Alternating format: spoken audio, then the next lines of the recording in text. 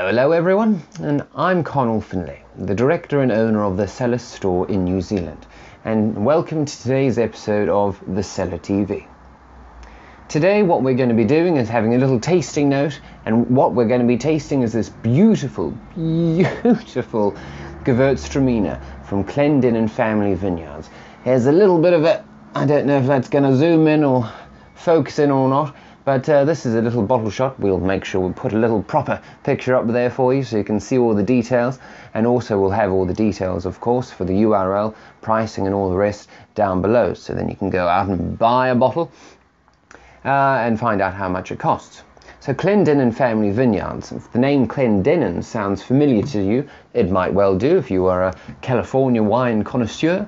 Of course it is Jim Clendenen, and Jim Clendenen is the crazy wild man, and he's absolutely eccentric and amazing and brilliant, and the man behind ABC, or what I call ABC, is Au Bon Climat.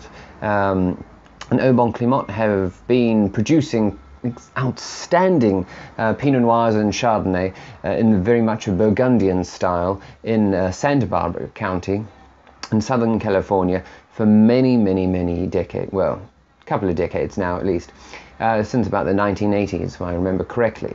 And so Au Bon Climat, or ABC, they've always been known for their Chardonnay and Pinot Noir. That's their specialty. But he started up a few years back now, he started up with a few of his children and making the Clendenen family vineyards range as well. So this actually allows him to have a slightly more specialized range of wines and a bunch of other different varietals which aren't necessarily from Burgundy, hence why we have the Gewurztraminer.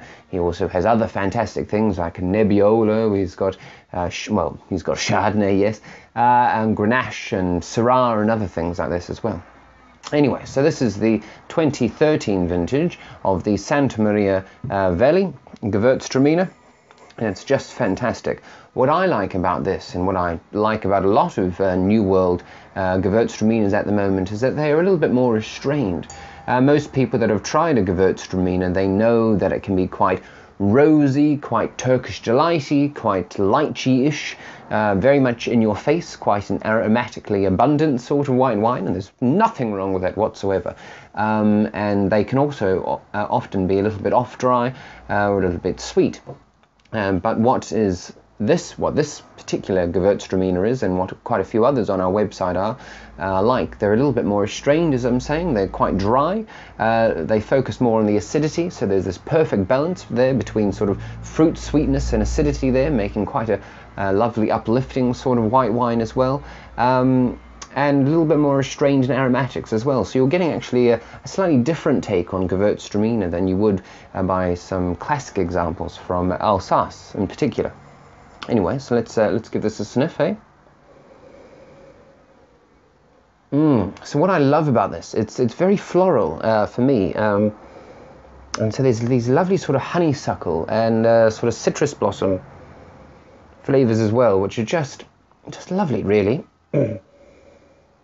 But then, of course, there's these lovely sort of peachy, nectarine-y flavors. I'd probably say sort of yellow nectarine, yellow peaches in there, so quite tropical, quite stone fruity, which is interesting again. So you're not necessarily getting, as I was saying, those sort of Turkish delight and abundantly obvious sort of lychee flavors. Swirling around in the glass is very important, so you can sort of bring out those aromatics, and a lot of people don't really do that, or at least don't do it enough. But I mean, if you're going to be paying, I think this is on our website for about $45–50, I think the current vintage is. Last year's vintage was slightly cheaper.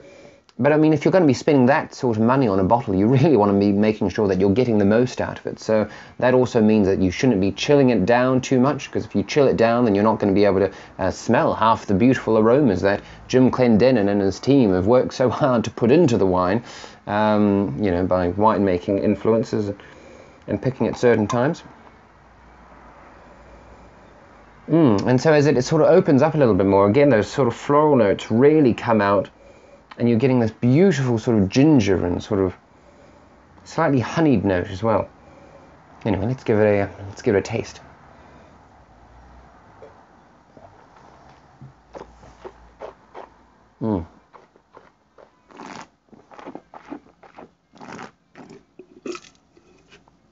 So lots of fruit sweetness there, lots of fruit ripeness. And I say fruit sweetness as opposed to sweetness because this is bone dry.